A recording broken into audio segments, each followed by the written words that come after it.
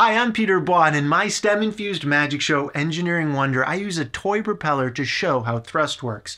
And I'm going to show you how you can make one for yourself with just a pencil and some recycling. I'm even going to share with you the files I use to 3D print the propeller I use in my show. First, let's learn about propellers and how they create thrust. A propeller is a rotating hub with blades on it. These blades are set at an angle, which is called the pitch of the blade. When you rotate the propeller, it forces air through the propeller. The more air you force through the propeller, the more thrust you will get.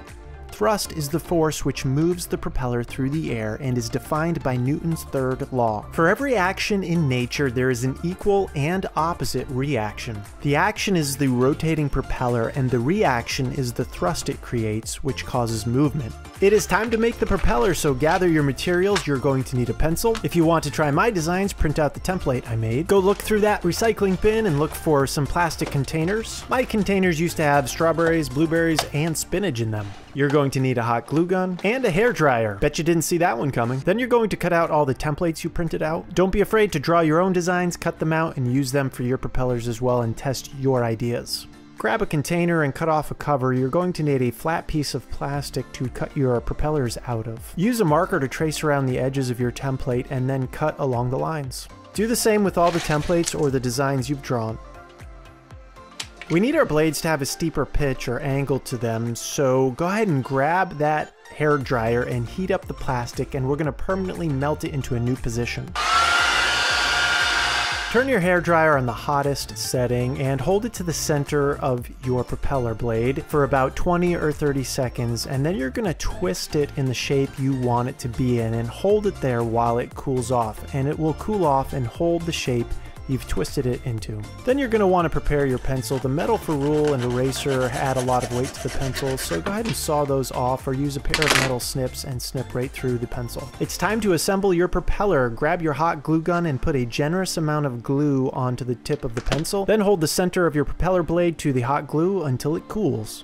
I use a 3D CAD program called Fusion 360 to design all my 3D designs, and I used it to design the propeller I use in my Engineering Wonder show. The company that makes this software also makes another fantastic piece of software called Tinkercad. It's available on any platform, and it's a much more accessible piece of software for anyone who's looking to start 3D designing. I saved my design as an STL file and then opened it up in a slicer program. This is Bamboo Slicer. A slicer program takes your 3D files and turns them into G-code. G-code is instructions that your 3D printer can understand to print your project. I flipped the blades onto its side. I found this was the best way to print them. I added tree supports and then I sliced it. After you slice it, you'll be able to see exactly how your printer prints it, one layer at a time. And then I send the file over to my 3D printer, and this is what it does with it.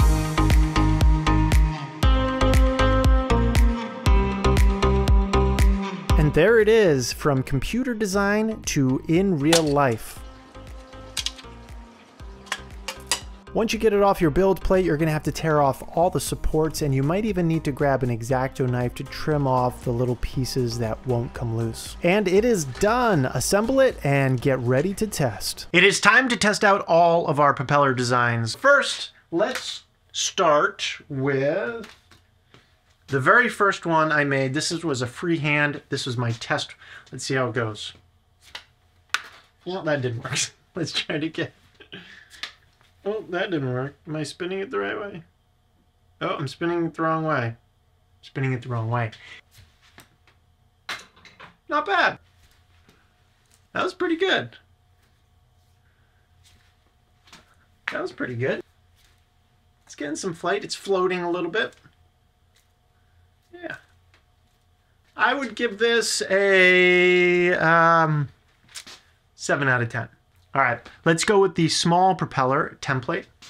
So this, I'm going this way. All right, here we go. We'll try it again. Huh. It's not getting much lift. It's not going up. It's hovering pretty good, but it's not flying very well.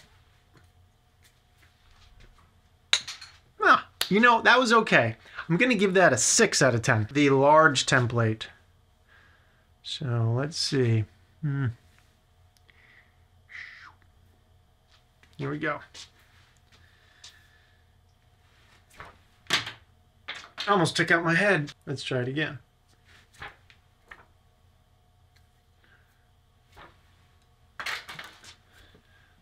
You know, I'd say it works a little better than the small one. And again, we do have variables here because it all depends on how it is bent.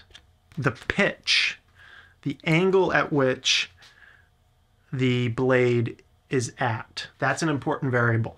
I would give this one a 7 out of 10. I'd say it was just as good as the original small one I made. And let's test the long, thin blade here. All right. This one has a little more of a twist to it. I don't know. We'll see how it works. Whoa! That was really good. That was really good. I think this might be the winner. I think we have a winner. This is my best design, the long thin blade. I think it is definitely more curved than the other ones. I twisted it even more. I would give this propeller a 9 out of 10. Now it is time to test my 3D printed design. Here we go. Ooh, that was nice. Of course, I have a ceiling here, so I can't fling it too high, but ooh, that popped well. That was very good. Yeah. That was pretty good. I would give this a 8.5 out of 10. Still room for improvement, but it does a very good job. I'm very happy with this. I hope you give this project a shot. It's a lot of fun building something that can fly through the air.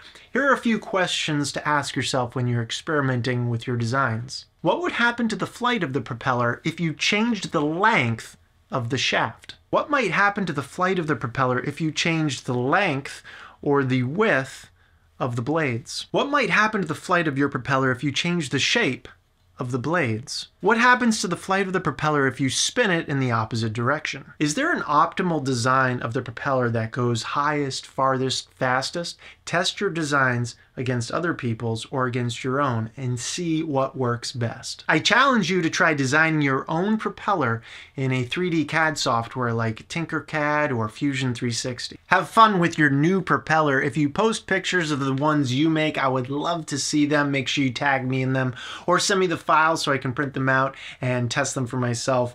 I will see you in the next project.